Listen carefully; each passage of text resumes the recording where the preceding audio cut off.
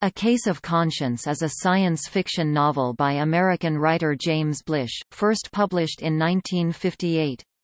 It is the story of a Jesuit who investigates an alien race that has no religion yet has a perfect, innate sense of morality, a situation which conflicts with Catholic teaching. The story was originally published as a novella in 1953, and later extended to novel length, of which the first part is the original novella. The novel is the first part of Blish's thematic After Such Knowledge trilogy. It thus follows Dr. Mirabilis and Both Black Easter and The Day After Judgment, two novellas that Blish viewed as together forming the third volume of the trilogy. Few science fiction stories of the time attempted religious themes, and still fewer did this with Catholicism. Another exception was Walter M. Miller Jr.'s Hugo Award-winning post-apocalyptic science fiction novel A Canticle for Leibowitz.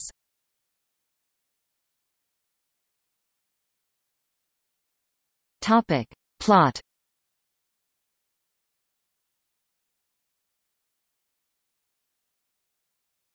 Topic: Part 1. In 2049, Father Ramon Ruiz Sanchez of Peru, clerk regular of the Society of Jesus, is a member of a four-man team of scientists sent to the planet Lithia to determine if it can be opened to human contact. Ruiz Sanchez is a biologist and biochemist, and he serves as the team doctor. However, as a Jesuit, he has religious concerns as well. The planet is inhabited by a race of intelligent bipedal reptile-like creatures, the Lithians. Ruiz Sanchez has learned to speak their language to learn about them. While on a walking survey of the land, Cleaver, a physicist, has been poisoned by a plant, despite a protective suit, and he suffers badly. Ruiz Sanchez treats him and leaves to send a message to the others, Michaelis, a chemist, and Agronsky, a geologist. He is helped by Shtexa, a Lithian whom he has befriended, who then invites him to his house. This is an opportunity which Ruiz Sanchez cannot decline. No member of the team has been invited into Lithian living places before. The Lithians seem to have an ideal society, a utopia without crime, conflict, ignorance or want. Ruiz Sanchez is odd. When the team is reassembled, they compare their observations of the Lithians. Soon they will have to officially pronounce their verdict. Michaelis is open-minded and sympathetic to the Lithians. He also has learned their language and some of their customs. Agronsky is more insular in his outlook, but he sees no reason to consider the planet dangerous.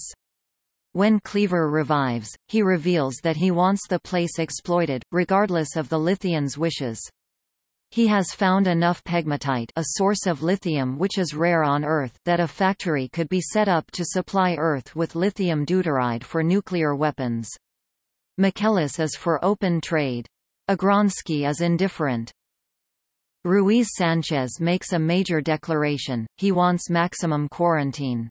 The information Shtexa revealed to him, added to what he already knew, convinces him that Lithia is nothing less than the work of Satan, a place deliberately constructed to show peace, logic, and understanding in the complete absence of God.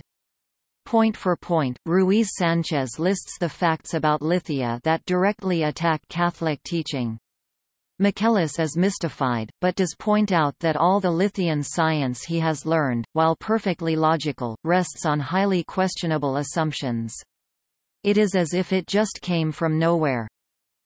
The team can come to no agreement. Ruiz Sanchez concludes that Cleaver's intentions will probably prevail and Lithian society will be exterminated. Despite his conclusions about the planet, he has a deep affection for the Lithians.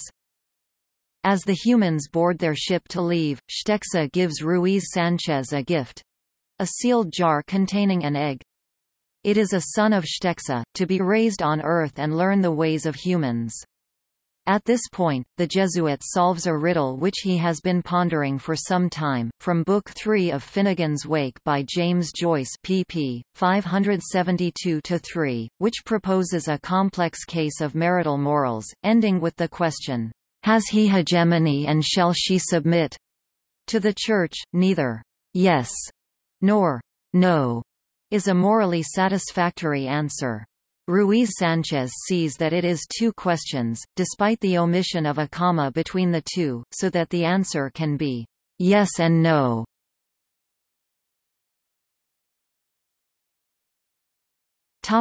Part 2. The egg hatches and grows into the individual Echtverchi. Like all Lithians, he inherits knowledge from his father through his DNA.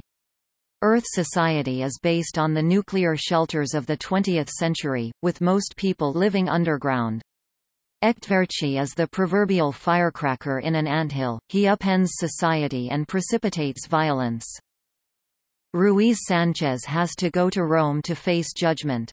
His conviction about Lithia is viewed as heresy, since he believes Satan has the power to create a planet. This is close to Manichaeism. He has an audience with the Pope himself to explain his beliefs. Pope Hadrian VIII, a logical and technologically aware Norwegian, points out two things Ruiz Sanchez missed. First, Lithia could have been a deception, not a creation. And second, Ruiz Sanchez could have done something about it, namely, perform an exorcism on the whole planet. The priest bows his head in shame that he has overlooked an obvious solution to his own case of conscience while he was absorbed in a book, Finnegan's Wake, which to all intents and purposes might have been dictated by the adversary himself. 628 pages of compulsive demoniac chatter. The Pope dismisses Ruiz Sanchez to purge his own soul and to return to the Church if and when he can. A violent mass riot breaks out, fomented by Echtverchi and made possible by the psychosis present in many of the citizens as a result of living in the shelter state, an earlier reference to the corridor riots of 1993. Indicates that this is not the first time violence has burst out among the buried cities.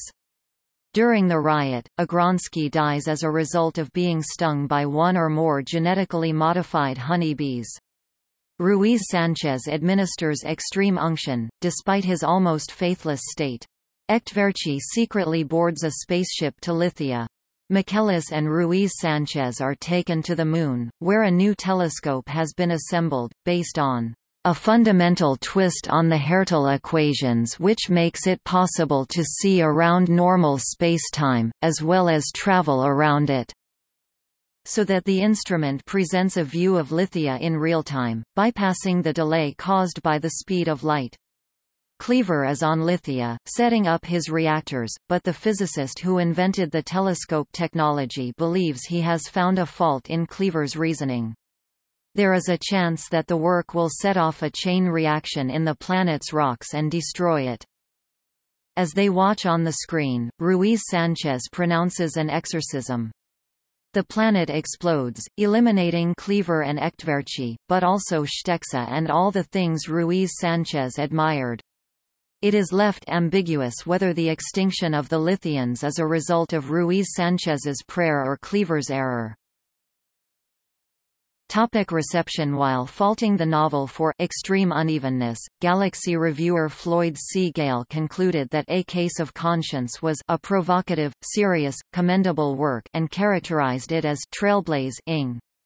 Anthony Boucher found Blish's protagonist a credible and moving figure and praised the opening segment, however he faulted the later material for loss-ing focus and impact and wander-ing to an ending that seems merely chaotic. In his books column for the Magazine of Fantasy and Science Fiction, Damon Knight selected Blish's novel as one of the 10 best science fiction books of the 1950s.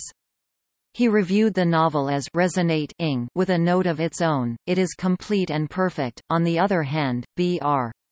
Guy Consolmagno, S.J., the director of the Vatican Observatory, suggested that this novel was written without much knowledge of Jesuits, saying that its theology isn't only bad theology, it's not Jesuit theology. In a foreword, Blish mentions that he had heard objections to the theology, but countered that the theology was that of a future church rather than the present one, and that in any case he set out to write about not a body of faith, but a man.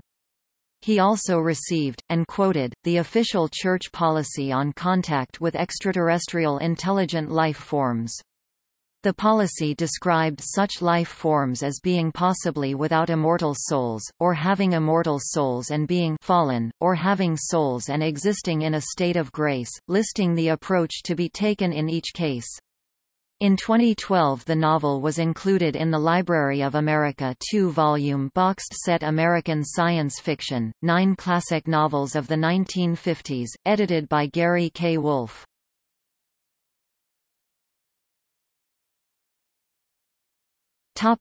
Awards and nominations.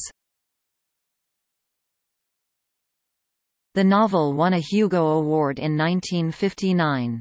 The original novella won a retrospective Hugo Award in 2004.